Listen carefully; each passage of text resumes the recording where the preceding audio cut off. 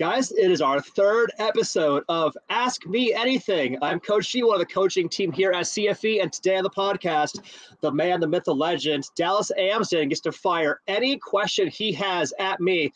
Nothing held back, no filters, the real talk. We're going to get it here on the podcast today. Stick around. Welcome to the CrossFit Edwardsville Community Podcast, where we hear and learn from our coaches, CrossFitters, and Glen Ed community leaders. Now, here are your hosts, Dallas and Greg. All right. I am, welcome everybody. I'm getting a ton of lag on my side, so hopefully you guys saw that whole video. Welcome to the CrossFit Edwardsville podcast, everybody, where we do get to occasionally chat with some of our CFE athletes, the moms and dads that make up our community, as well as some of our local Glen Ed community owners. But one of our primary focuses here is to talk with and learn from our CFE coaches. And today we do get to chat with Coach G again on an Ask Me Anything. G-Scale, are you ready for this? This is number 3. Probably not, but we're going to roll anyway. Am I nervous? I feel like I'm a little bit nervous. I got the butterflies in my stomach. I don't know where this is all going to go. Maybe that's exciting. I'm excited. There you go. So actually, that's something I train people on regularly, a quick insert here. When I'm talking with public speakers and they specifically say, I've got the butterflies in my stomach, I explain to them, and so maybe this might be helpful for you or for anyone listening, I explain to them that what is happening physiologically and psychologically could be two different things. Physiologically, you are getting adrenaline going when there is an unknown or you're getting ready to start a race, or you and I felt it at the beginning of a Metcon where we're like, all right, I start to feel that thing. But what people tell themselves when they're getting on a podcast or when they're going to do a public speaking engagement or get in front of a group of people, physiologically, there's adrenaline. Psychologically, they're telling themselves they're nervous or that this could be unknown or that they have, quote, butterflies in their stomach. Sure. And the way I like to reframe it for people in my Craft Your Keynote program is physiologically just let happen what's happening. But sure, what you want to do is shift psychologically from nervousness or butterflies to actually excitement and readiness, because I'm so excited for what I'm about to say. I'm so excited to tackle that stage or do that workout or whatever it is, that if we can shift psychologically, the adrenaline is still the same physiologically, but we reframe it in a way that's more positive and more meaningful toward proactive things happening on the stage or the microphone. Well, Dallas, I'm proud to say I feel excited and I feel ready. Boom. Love it. Love it. So this is the Ask Me Anything, where, or what I lovingly call Ask G Anything. And so in this one, G, I'm going to talk to you about your just lifestyle habits. So we've talked in previous episodes of the podcast where we've discussed your morning routine, my morning routine, some of those things that set our days right, some of the weekend routines, some of the evening routines, etc. But you're a man who, I don't want to say lives by a code, but once you start a habit, it's very difficult. It's almost as though it goes against your very grain to break it. Once you decide to kickstart it in. And so what I would like to know about, habit requires some level of discipline. Sure. But how is it some of these habits that you've maintained? I mean, you've been taking cold morning showers now for what, 2 years unbroken, just about? No, we're more like 6 or 7 by now. Of the cold showers? Yeah.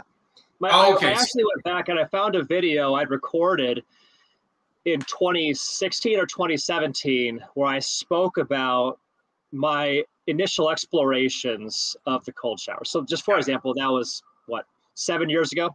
Okay, so 7 years on that. Plus, I know you eat chili almost every day. I'm pretty sure, unless there's like a steak birthday cake. Yeah, which I don't want to get the wrong idea.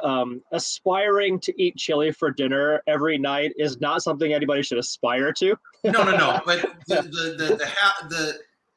so I'd like to talk to you about, number 1, habit formation. Sure. And then number 2, habit maintaining, habit consistency. Because for a lot of us, we get on the horse, we fall off the horse, we say, I'll start again on Monday.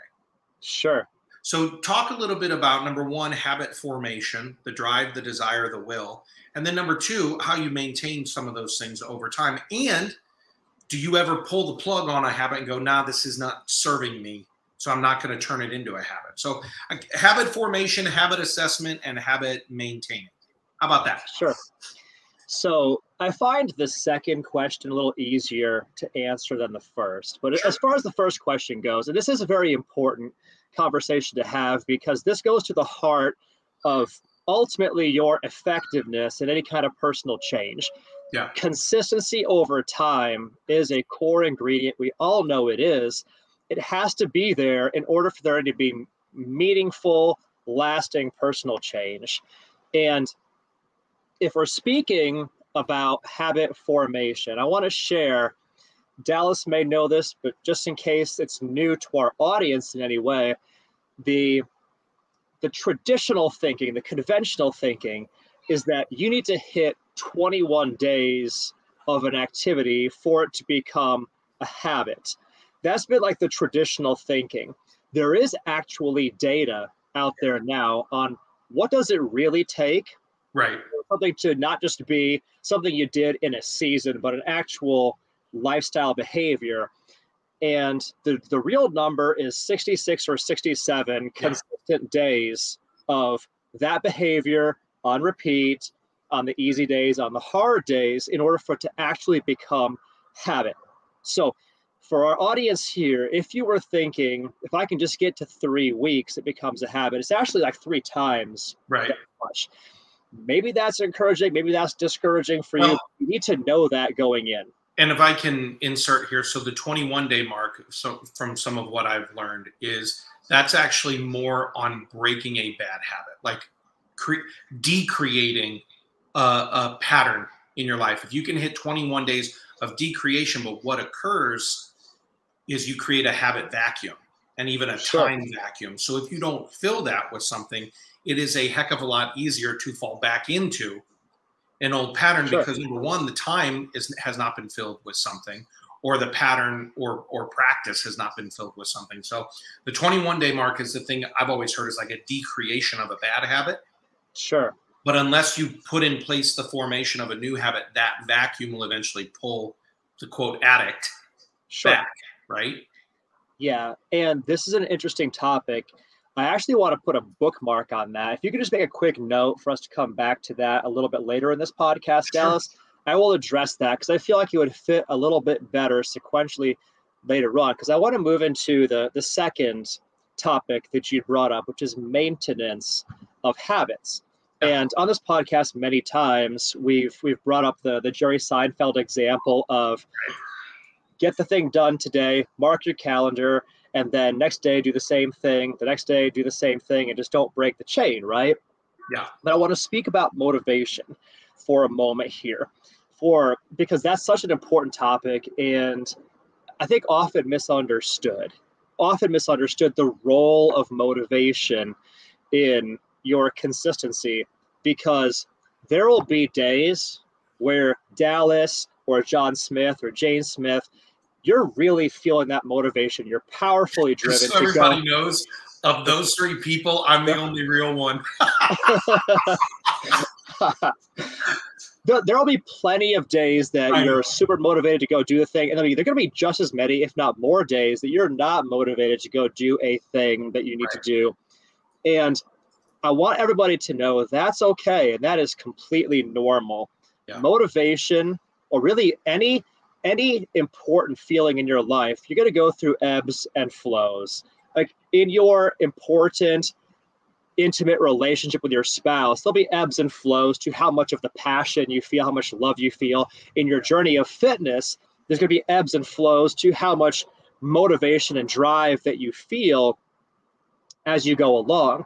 So it's important that we set a stage and an understanding right off the bat that motivation is a fleeting experience that you can't necessarily build a long-term habit upon. Sure. Does it help when it's there? Hell yes, it helps a lot when it's there. And the more motivation that you can stack on top of an activity or a behavior or a change, the more successful you are likely to be. And so toward that end, like if you know what is your very powerful, compelling reason why do I want to make this change? Why am I getting out of bed early in the morning to go on my walk or go to the CrossFit gym or prepare my breakfast or whatever it is? Yeah. Having a reason why to do that is powerfully emotionally connected. The more you can phrase it in a way that is emotionally driving for you, the stronger that why will be, the more effective it'll be to help you get out and actually do a thing. Yeah. But your motivations are going to evolve over time as well. This is a really important thing for a lot of people to embrace and harness, because for so many people, they need to hit a rock bottom before they do anything in terms of a healthy journey. They got to hit a rock bottom where they just feel like shit, or where they know their spouse does not look at them the same way anymore, and that just hurts right in the heart. You feel that. Yeah. Or you just get to the point where you don't like looking at you. Like, I feel like this blob, and I hate that. Like, I feel that way about my own body. And you may have to hit some sort of rock bottom for you to get the fire up to go and do a thing. Yeah. And one of the core tenets that I have that I've never really spoken a lot about is that I don't feel that there is a bad motivation. There's not a bad kind of motivation. Sure. There are healthier motivations and maybe less healthy motivations, but whatever tinder you have to throw on the fire today, throw it on the fire today. Sometimes it's, I am sick and tired of feeling like shit. I don't want to feel like this anymore. I'm going to the gym to get my fix because I know after this workout, I will feel better. Or maybe it's, I really want to attract that boy or that girl, and I know that if I get myself into better shape, I'll be able to do that. Or maybe it's, I know there is an actual, is it fair? No, but there is a bias in business. The healthier you look, the more you look like a winner, the more likely you are to be promoted at your job. Is that fair? No. Is that hard data and science? Does that exist? Hell yes, that exists. Yeah. So you may say, like, you know what? I want to advance faster in my company. When I present, I need to look like a winner. Whatever that motivation is on that day, harness it, grab it, throw that shit on the fire and let it burn. Yeah. There's so many of the world's most successful people are motivated as much by the stick as they are by the carrot. You get look at like elite level performers. The CrossFit Games champion, Rich Froding, he hates to lose a lot more than he loves to win. He's more motivated by avoiding the feeling of losing that he hates so much. And that's what drives him to train so hard and eat in a healthy way and do the workouts he doesn't feel like doing. You look at elite level performers like Michael Jordan or Kobe Bryant, they intentionally keep a chip on their shoulder because that drives them in a powerful way. And if you have some kind of chip on your shoulder, I certainly do. Like, I was ostracized and picked on and bullied when I was little because I was small and weak and vulnerable and awkward and had no social skills. And for me, like, I just couldn't hang socially, so to speak. And I remember how it made me feel when I was little, that I was weak and vulnerable and an easy target for bullies.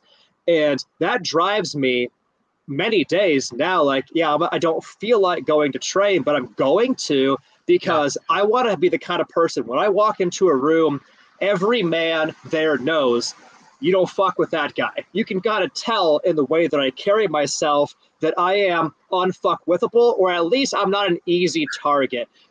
That chip on my shoulder drives me a lot of days. But it's also true that the chip on the shoulder, or the thing that makes you angry, and that's the reason you go to the gym, or that's the reason why you want to get a lean, shredded body, your revenge body, you're mad about the relationship that went south, and I'm going to show them they were wrong about me. I'm going to Yes. get my sexiest body. That darkness is a great fire, but it also can be a corrosive inside of your heart. So Right. while you can use that to your advantage, it is also equally helpful to find a carrot in the system to chase. Right. Yep. There's one that I heard of the other day that resonated with me, and I want to share on this podcast that this is what got me into the gym today. A very famous person said, I work this hard for the way my wife looks at me. Yeah. And that clicked with me. I'm like, yeah, I want to turn my wife's head when I walk past in my boxers. You know what I mean? That's what drove me in the gym today. That's a carrot. That's a positive motivation. I want to feel good. I know that if I go to the gym, I do the hard thing, I show up, do the workout, I'm going to feel fantastic when it's done. Yeah. It's like Greg Skelly before a workout and Greg Skelly after a workout are almost two different people. I'm happier. I'm more stress resilient. I'm less irritable. I'm just more at peace. I'm at calm. I have that endorphin rush. I feel good the whole rest of the day after the workout is done. Before I go in and do my morning workout, I'm never in the mood to exercise, ever.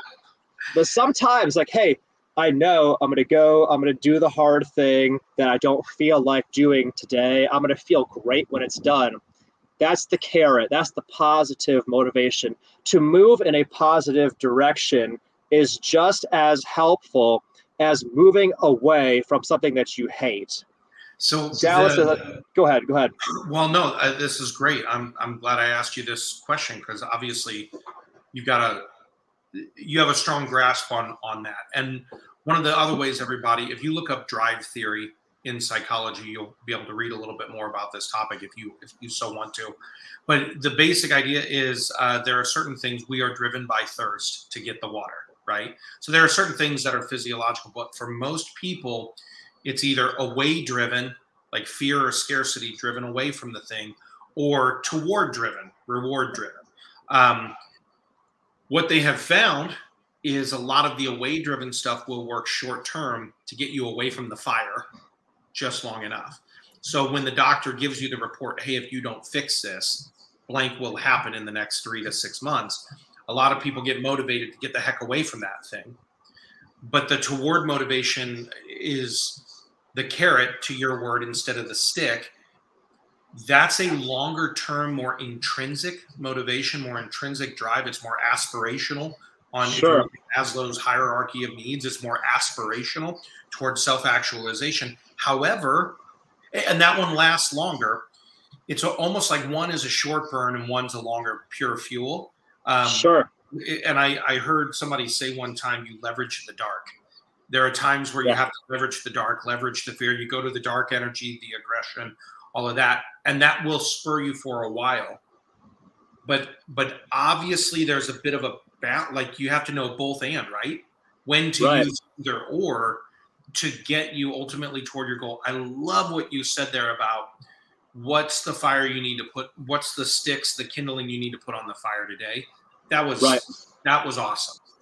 Because again, my precept here is that there is no bad motivation if it gets you to do a good thing right here, right now, that maybe you don't feel like doing.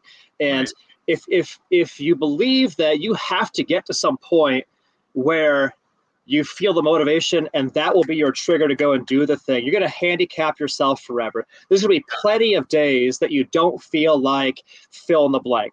I don't feel like going to work. I don't feel like eating healthy. I don't feel like whatever it is. My children food. Yeah, there's going to be plenty of days that you don't feel that. It's on those days, find any motivation that it takes to get you to do that thing, and it will evolve over time. Maybe right now it's, I want to compete with this person in the gym. I want to compete in this CrossFit thing. Maybe that motivates you.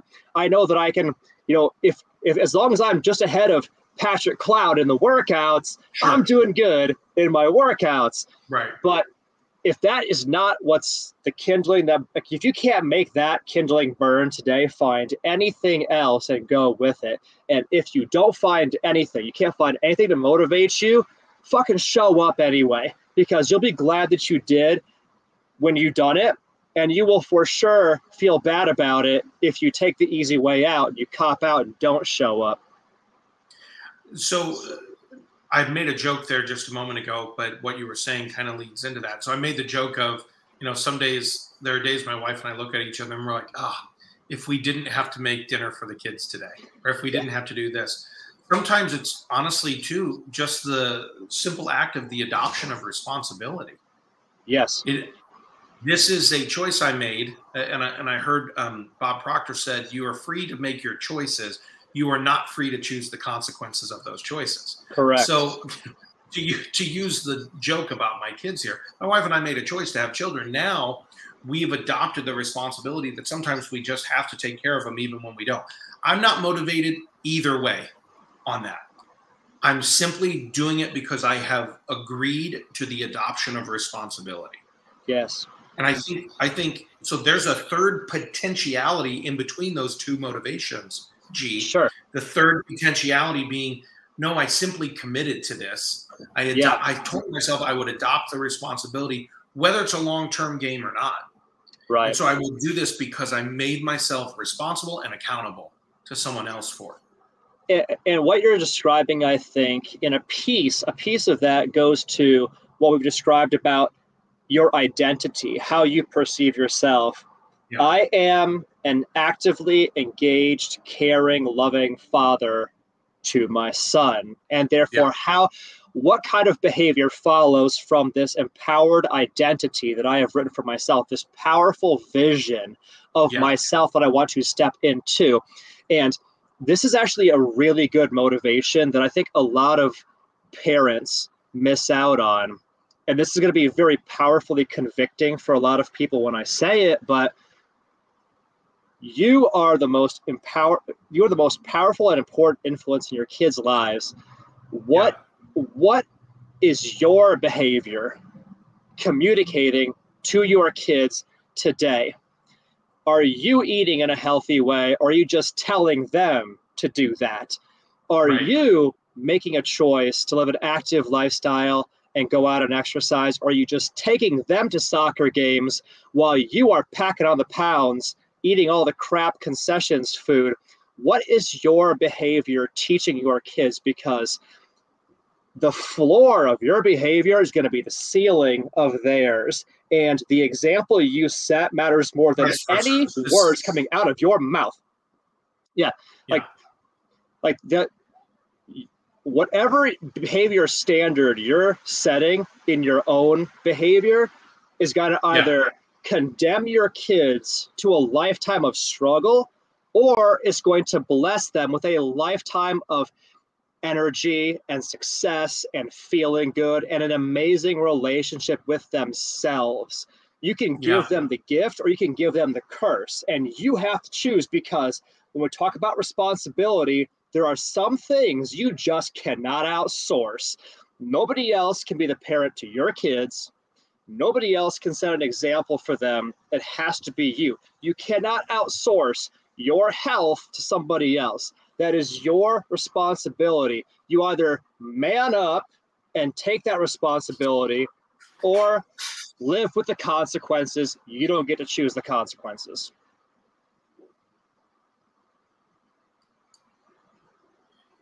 Yeah, I froze there just a little bit at your very end, but I think that point is made, and if you can hear me.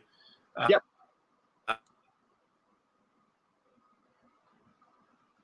Right on. Still with me over there, Dallas? Well. Am I back? I can hear you.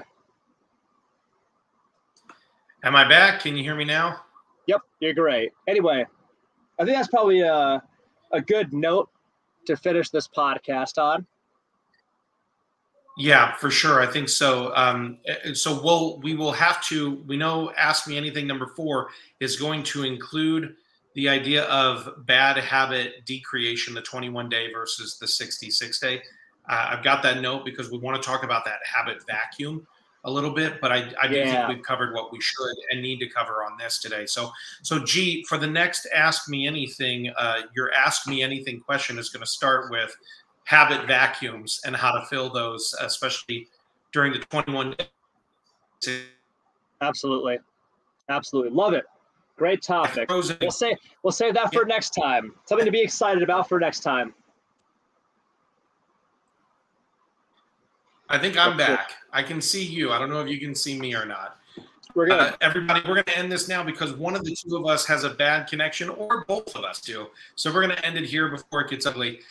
G, thank you so much for Ask Me Anything time, man. And I'll let you go ahead and sing us out. Guys, thanks for the gift of your time and your attention. Hopefully you guys got something great from this podcast. If you did, leave a note in the comments below. Share with us what resonated with you. What's going to be your motivation for the gym today? Or what's going to be your motivation to lead your kids by example today? What's driving you? What's the fire that burns inside of you today? Let us know in the comments below. And we'll see you guys in the next episode.